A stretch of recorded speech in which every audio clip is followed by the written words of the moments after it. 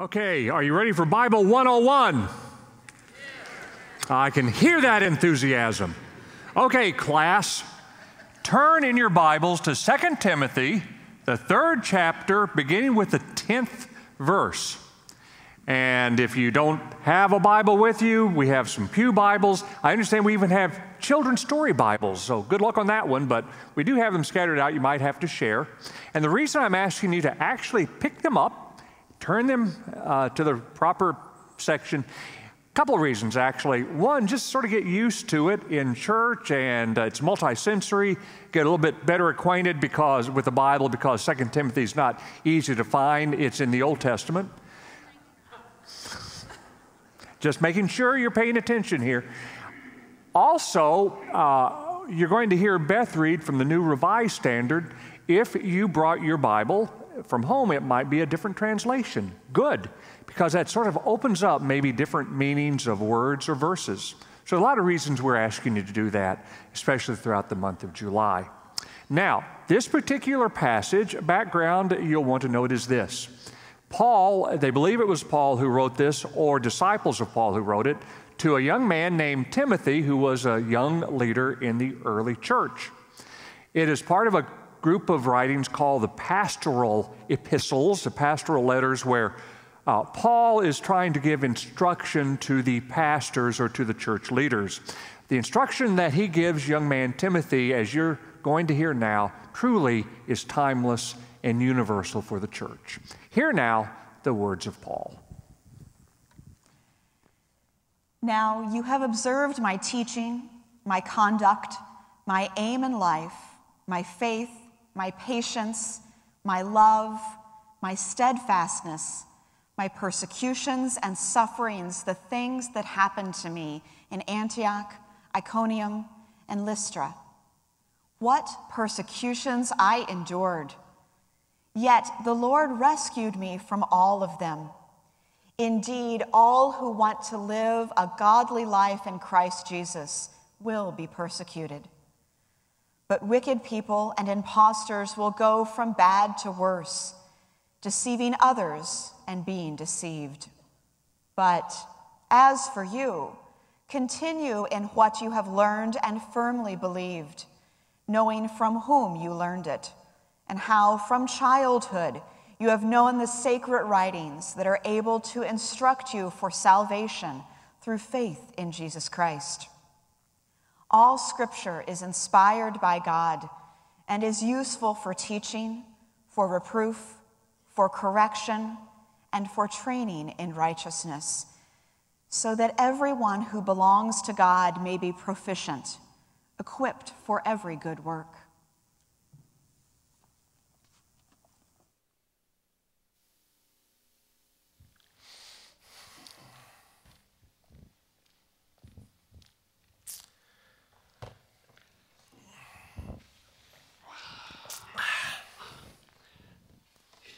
Hey, Dave.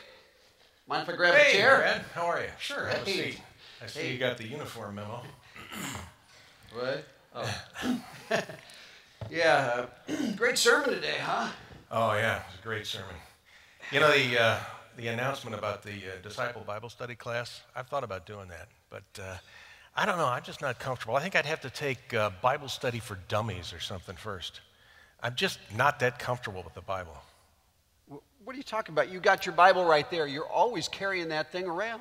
Yeah, I've got it, and I use it. I read it when we're asked to look up something in church or in Sunday school, but I've never really delved into it that much. How about you? Me? No. I've got it all right up here. Really? So I guess you've taken some Bible study courses then, huh? Oh, heck no. I don't have time to show up for that stuff. Oh. Yeah, to tell you the truth, I really don't have time to show up for church every Sunday, but got to come down then to keep up appearances. Yeah.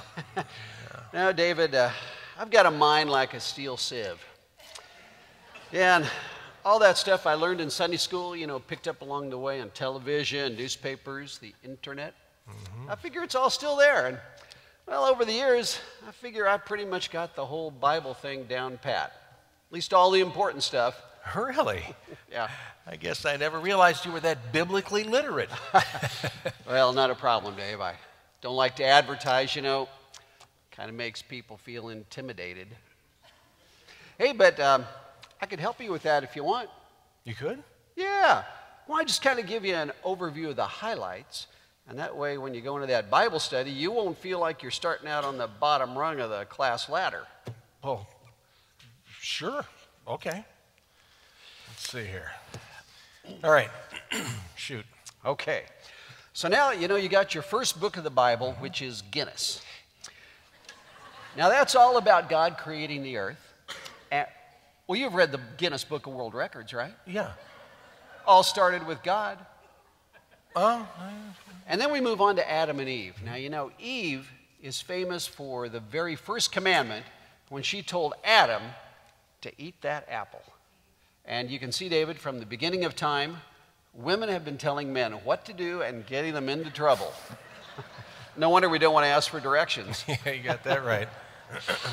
Yeah, and then, there was Noah, who built the ark for God, and of course his wife, Joan of Arc. Wait a minute. Are you sure you got that right? I saw this movie about Joan of Arc a couple years ago, and there wasn't anything in it about Noah. Oh, yeah. Well, you see, that Joan of Arc was named after Noah's wife. Ah, okay. Okay, and then we get to Moses. Now, Moses led the Hebrews to the Red Sea, where they made unleavened bread, which is bread made without any ingredients. And then after that, the Egyptians drowned in the desert, and then Moses went up onto Mount Sinai for the 10 amendments. Amendments? Did you say amendments?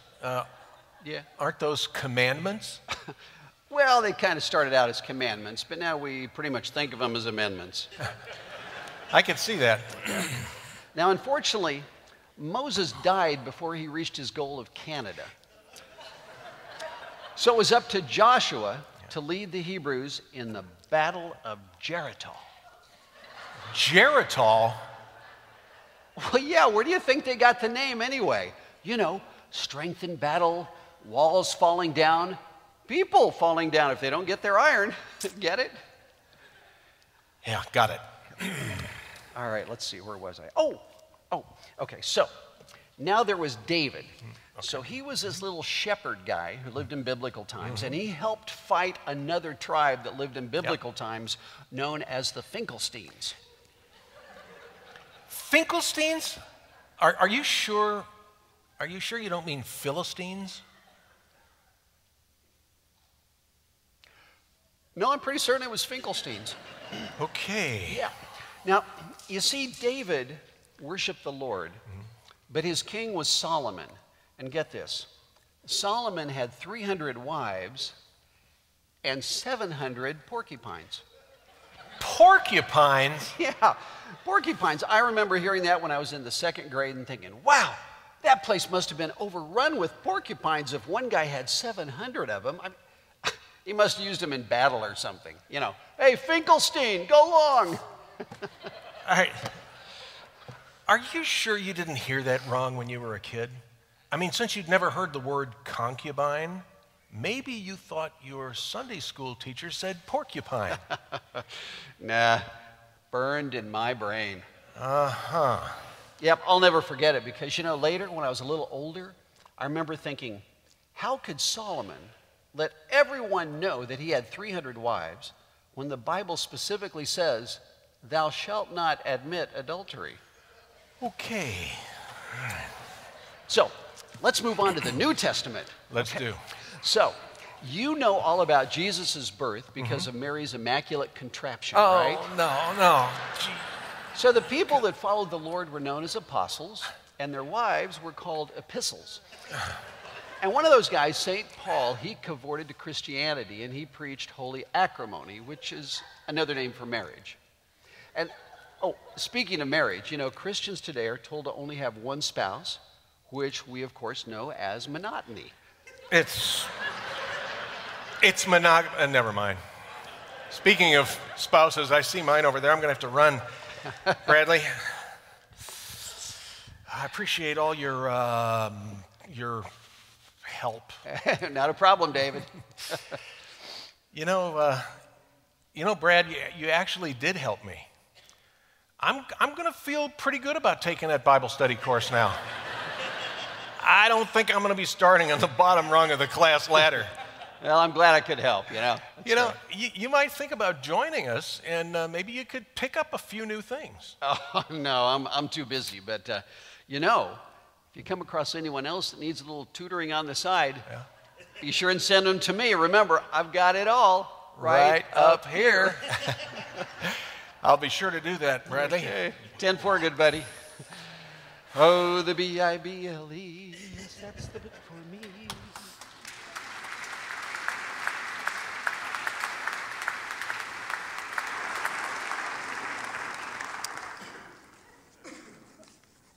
Lest you think that was an exaggeration, there was a study done a while back, and let's see, 12% of the American population does think that Noah was married to Joan of Arc.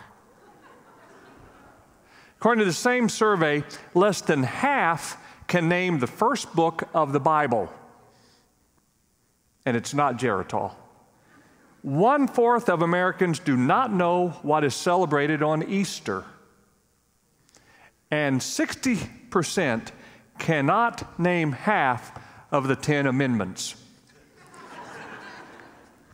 So maybe it is good that we dig into the Bible here today, Bible 101, and it's going to be maybe a refresher for some, and I didn't know that for others. But it's good to do this. It's good to really dive in, and it's going to be powered by your questions. Last month, I asked in several blasts, please submit your questions about the Bible, and that's what's going to drive today when we talk about general questions, next week when we talk about the Old Testament, then the following week with the New, and finally, the last one would be about tips on how to read the Bible and really get something out of it, let it change your life. And again, Disciple Bible and other Bible study resources are available in the back at the Faith Formation table. So let's start. Bible 101, if you will. First question, when was the Bible written and how? And let me preface all these questions and my take on them at least by saying that there are a lot of differing opinions about how to answer questions like that. A lot of different opinions, and just note that. And as your pastor, you trust me, so just remember that. All right. When was it written and how? Earliest form of the Bible was not written, it was oral. Stories around the campfire and the tribes of the Hebrews. Then as they formed a nation, they needed to write those stories down so they would never be lost. They were written starting around 900 to 1000 BC on parchment, papyrus, early forms of paper. The Old Testament was written in Hebrew with some parts in Aramaic, a dialect of Hebrew.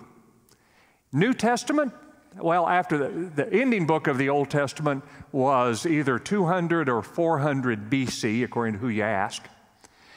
Early part of the New Testament was written around 50 AD, and the last book around 100, 125 AD, written in Greek, the universal language of the world at that time.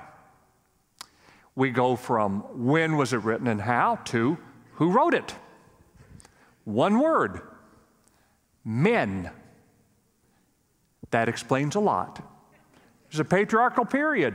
The men were the ones who were educated to write, and it's a great testimony to the Bible that you do have women as heroines that run throughout the pages of the Bible, including a couple of books in the Old Testament named for women. Very good. The Bible was written by priests, leaders of the church in the New Testament, written by poets, written by prophets, written by philosophers, if you will. You had people who were writing it to preserve tradition, to explain tradition, to preserve history, to philosophize about life. you name it. The common link in all of that was the fact that people were talking about how God relates to them. You have the Old Testament focused upon God making a covenant or a promise with the children of Israel to be their God and them to be God's people. And you have, in the Old Testament, Israel's covenantal relationship with God. And that's all covered in the 39 books of the Old Testament. And of course, the New Testament is dealing with God's revelation in the Word made flesh through Jesus the Christ. So that's who wrote it. Now we get into a little more difficult question. Who decided what in the world goes in it? For the Old Testament, throughout centuries, Jewish leaders, and remember, it wasn't just one place, but you had different areas of Palestine where Judaism spread. You had different councils, different meetings of the priests and scholars and lawyers of Judaism. And so they would meet and they would talk about which should be in the canon. Canon being spelled C-A-N-O-N, the books or the list of books that would be considered authentic or inspired. By around the 1st century A.D., the Jewish canon was set. Now, the New Testament canon was a little bit more difficult. You had a lot of different letters and different stories about Jesus circulating. Same method, though. You had early Christian leaders convening councils, meetings to decide, okay, which would be inspired, which do we accept as sacred. By around the end of the 4th century, after about 350 years or so, the New Testament took shape as we have it now with 27 books. But now you ask, well, how did they decide what's going to be official in the canon? Well, the early Christians more or less took what the Old Testament was as mandated by the Jewish scholars. As time went on, there was a break between Protestantism and Catholicism, with Protestants accepting the 39 books of the Old Testament we have it, and Catholicism accepting those books and also what's called the Apocrypha, which is a very good word to use to impress people. Why, I have read the Apocrypha. And those are the books that were written after the last book of the Old Testament up to around the time of Jesus' birth. And so that's accepted within the Catholic Bible. For the New Testament, it was pretty tricky because you had a lot of different writings, like I said, that were surfacing. So the early church leaders had to come up with some standards, and here are 4 of them. When they look at a certain book, they would ask, was the author an apostle or have a close connection with an apostle? That was important for deciding what's going to go into our New Testament. 2, was the book being accepted by the body of Christ at large? 3, did the book contain consistency of doctrine and orthodox teaching? And finally, did the book bear evidence of the high moral and spiritual values that would reflect a work of the Holy Spirit? Now, some of the works were left out, and so we have what's called the New Testament Apocrypha. Some of the things that were left out are pretty close to the Gospels. Others are way out there, and you can understand why they weren't put in. Now, one question you all also asked was this: does the Bible contain inconsistencies, and is it reliable? Here's my take on that. Yes. Yes to both of those questions. And actually, they're related. When you look at the Bible in the Old Testament, you see that there are differing views of creation, differing interpretations of some stories or some traditions, some laws. In the New Testament, you have different versions of different miracles, including the resurrection and teachings. And you know what? That's good. That's very, very good. Because if everything were consistent, then you would think someone was up to something. Someone would have an agenda. But one of the beautiful things about the Bible is that as people related to God, they did not censor it. So what you have over a span of 1,000 years, brutally honest stories, honest depictions of people relating to God and God to people. It is one of the most beautiful things in the world to consider that in the midst of things that you can get hung up on, well, what happened here, what happened there? Number one, you forget that people are people. And if one event happened right now, we would have, 400 people with differing views. And when those views were written down, they were not censored, so that everybody can start relating to what happened. And in the midst of it, what the greatest thing in the world is, that there are remarkable consistencies. Yeah, it's written in the span of 1,000 years, but there are some pillars that do not change. And because they start in Genesis and are consistent through Revelation, you know that they are inspired. The consistencies are that God is good, God is just, God is loving, God has expectations, God forgives, and God offers life. And those are the 6 pillars you can take to the bank. They are solid, regardless of the ebbs and flows of culture and history. That sort of leads into, and I think this is one of the tips, because there's this strong consistency, Paul could write to Timothy that all Scripture is inspired. That's the capstone of what he said. All Scripture is inspired by God and is useful for teaching, reproof, correction, and training.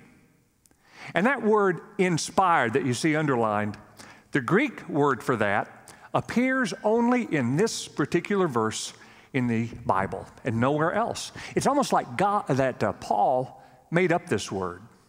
The word is theonestos. Theonestos. Theo, God. Nestos, breathed, where we get the word pneumatic. Breathed. God breathed. All Scripture is God-breathed. And it makes you think back to one of the accounts of creation, where God forms Adam, man, from the dirt of the earth, and breathes into man's nostrils the breath of life. And Paul is saying, when you open up the Scriptures, you feel God's breath, and God gives you new life as you breathe in through your nostrils this breath contained in those words. It's really a shame that the Bible has gotten a bum rap, as if the Bible is irrelevant. No, the Bible is alive. But if you were to take an arrogant spirit with you to these pages, then nothing more than any other library book. Black print on white paper. But when you bring to this book your heart, your honesty, your questions, your curiosity, your hurt, your pain, your hopes, then suddenly this book, you almost sense another presence with you. And it is as if God's breath flows into you and you experience the presence of God. Now this ends Bible 101. But I want to move into communion by suggesting that what we're going to be doing in communion is a little different from what I just said about how to let the Bible breathe on you. Because you see, in communion, what we do in what's called the consecration is that we really ask God's Spirit to be breathed into the bread and the cup. We're doing communion because the Bible tells us to. Jesus said, "Do this in remembrance of me." He said that after, on that night in which he was betrayed, he took the bread and he blessed it and he broke it. And he said, "This is my body broken for you." And likewise, after supper, the Bible says, he took the cup and he gave it to his disciples, saying, "Drink from this, all of you, for this is the cup of the new covenant, my blood poured out for you and for many for the forgiveness of sins. Do this as often as you will in remembrance of me." This is how our liturgy for the Last Supper always begins. But we also ask God's Spirit to be breathed into these elements with a prayer such as this. O Lord our God, you whose Spirit moves as the wind, we do not know where it comes from, nor do we know where your Spirit will blow next. But we have faith that just as you have inspired the word of Scripture, so now may you send your Spirit into the bread and the cup, that as your people come before this table with the same Spirit with which they open your word, with a spirit of humility and of questioning and of pain and of joy and of seeking, that they, just as they receive your Spirit through the word, so may they now receive it through the bread and the cup. We ask this most humbly in the name of Jesus, who lived, died, and lives again for us. Amen.